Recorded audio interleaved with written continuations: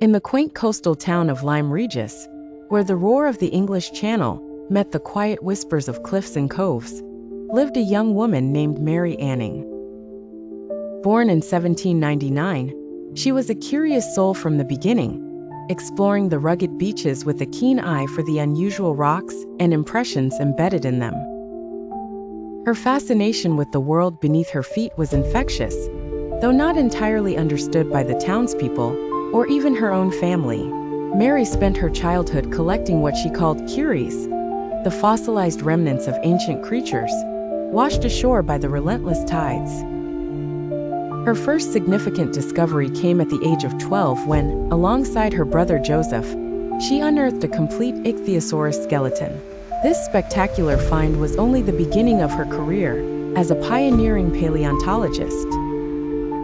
Despite her limited formal education and the societal expectations placed upon women of her era, Mary's astute observations and meticulous documentation drew interest from the scientific community. Yet, being a woman in early 19th century England, a time and place that systematically undervalued female contributions, meant that much of her work was credited to male colleagues. Over the years, Mary discovered a plethora of fossils, including the first complete plesiosaurus, a creature so bizarre in its anatomy that it was initially claimed to be fabricated. Her contributions to the burgeoning field of paleontology provided key evidence supporting the then controversial idea of extinction, challenging the prevailing beliefs of her time. Mary's work resonated throughout the scientific community in England and beyond, although she remained on the peripheries of recognition during her lifetime. Her findings enriched collections in prestigious institutions and were instrumental in shaping early paleontological thoughts, yet her name was often absent from the formal accolades. Despite her barriers, Mary Anning's legacy persists.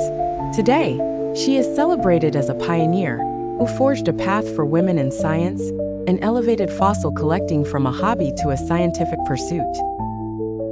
Her life's work has inspired generations of scientists and continues to educate and captivate the curious minds of today. The story of Mary Anning reminds us of the forgotten figures who have throughout history pushed the boundaries of our understanding. It challenges us to question how many other stories remain buried, waiting to be uncovered and acknowledged.